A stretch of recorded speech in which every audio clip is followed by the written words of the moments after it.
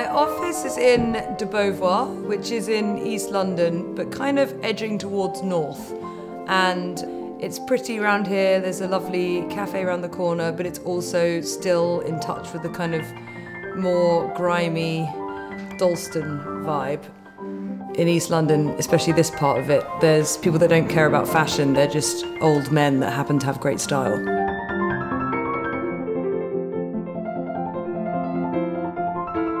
Green's been the bane of my existence because we wanted it for our packaging, for the shoe boxes and for the bags.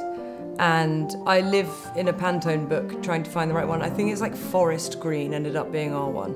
But it's, yeah, the thing they don't tell you about design is you spend your life with a piece of fabric this large, just agreeing on something that's going to be commissioned that you spend hundreds of thousands of pounds on, and it's all based on a stamp-sized thing. I was re-watching Mad Men, which is a very seductive programme to watch if you like kind of costumes. And I was thinking about Betty Draper and, I don't know, slow motion Easter parties, 60s mums deliberately drugging themselves to deal with it all.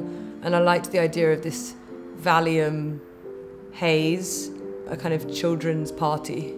This collection was meant to be like the repressed women turning psychedelic in the 60s and maybe hiring a clown. It's like that kind of saccharine nightmare, candy-coloured nightmare.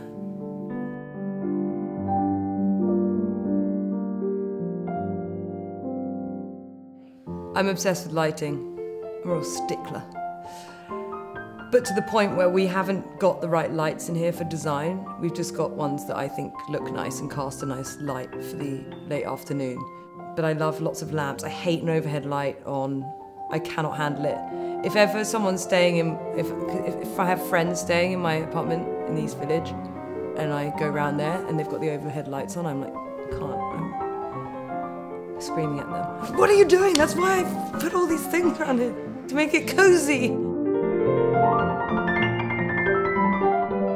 My big dream was to have loads of plants everywhere, but unfortunately none of us have the nurturing abilities.